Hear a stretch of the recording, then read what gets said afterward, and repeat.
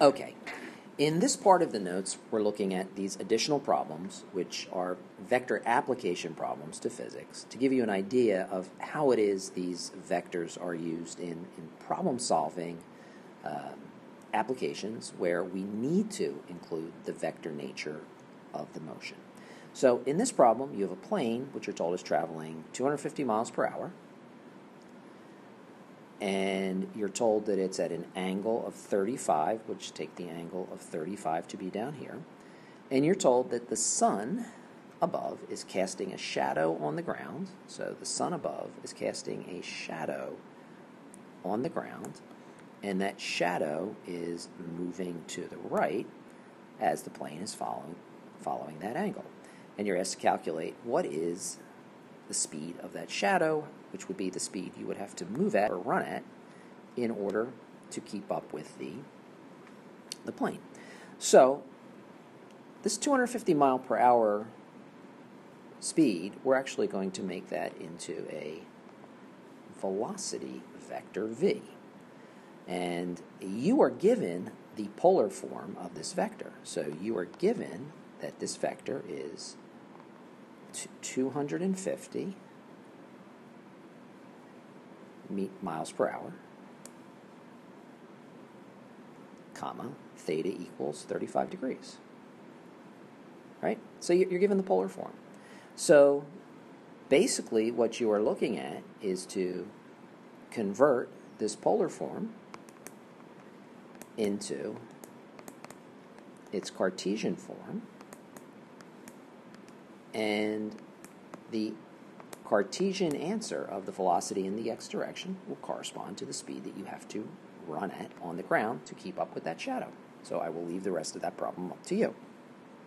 Okay, this problem is very straightforward because this is kind of like what we talked about, where you're given that a man walks 2 miles east. So let's call that 2 miles east. Let's get rid of east and call that vector A, and say that's going to be 2 miles positive 2 in the x-hat direction.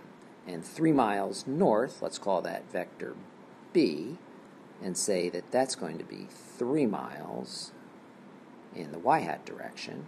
And then, of course, you have your 7 miles, 30 degrees north of west. So how do we make sense of this north of west thing? So let's just put in a, well, let's do it down here. Let's put in a dot, dot, dot, dot, dot, dot, dot, dot, dot, dot, dot. So we have north, south, east, west. So it's 7 miles, 30 degrees north of west. So the way you do this is obviously it's 7 miles, but you want to read it backwards. So you're north of west. So think of the west first. You're going west. So think of yourself as going west, and you're going to swing 30 degrees north. 30 degrees. What happened? Oh, switch pages. You're going to swing 30 degrees to the north. So that's your 7. And your 30 degrees is in here, right there. So that's the 7. And there's your 30 degrees north of west. So you, again, will break that down into its component vectors to the left and up, and you will do your calculation for vector A plus vector B plus vector C to get the answer like we've done on the previous pages of notes. Okay. And then finally, we have a problem that is looking at resultant vectors to equilibrate or to cancel out the effect of the vectors that are in the problem. So what we're looking at here is like if you're looking down at a telephone pole that is sitting on frictionless ice. So it's just propped up, you're looking straight down at it, and you have 2 ropes attached to this telephone pole. One is pulling directly in the x direction. One is pulling at 15 degrees into the second quadrant as shown here. And you were asked what third force would you have to add to this problem so that there would be no net effect whatsoever, so that everything would cancel out and it would be a tug of war that would be a stalemate.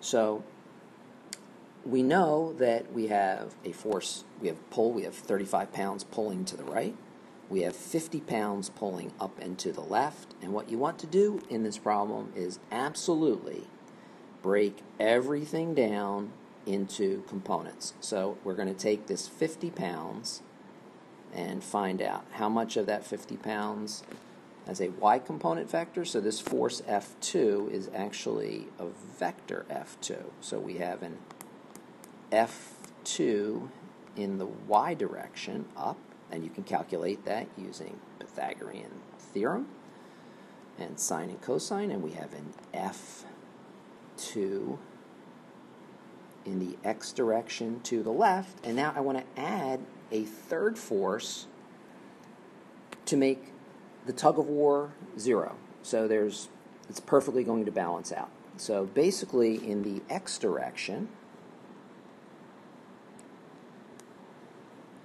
I have two forces in the problem. I have a positive 35 in the x direction.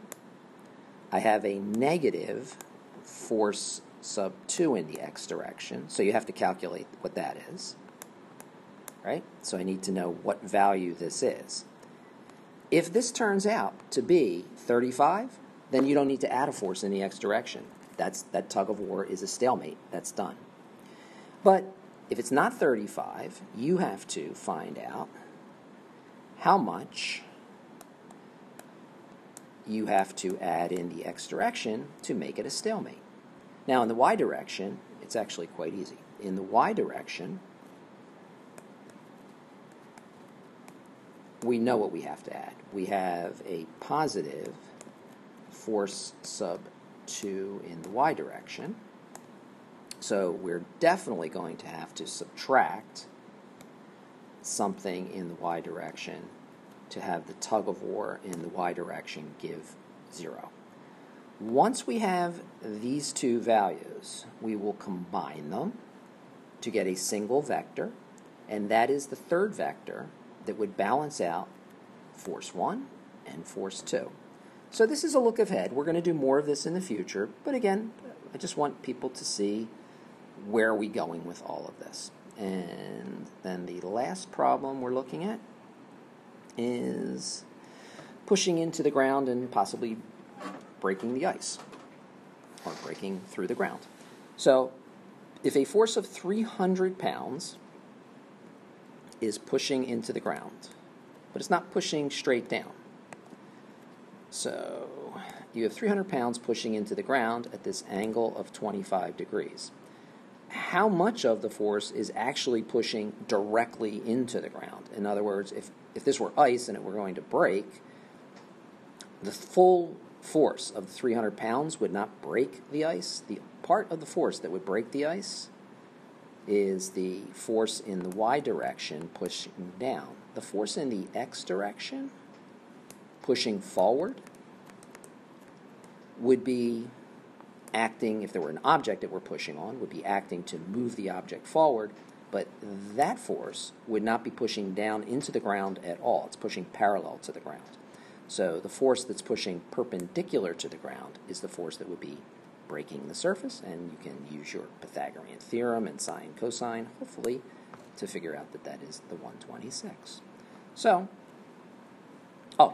we have one more problem. I think the last page is blank. We have one more problem, and that is looking at a rocket that has a vertical velocity component with a speed of 2 kilometers per second.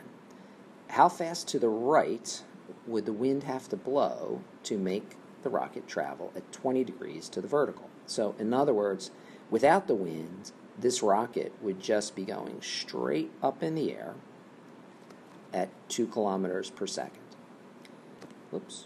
Straight up in the air at 2 kilometers per second.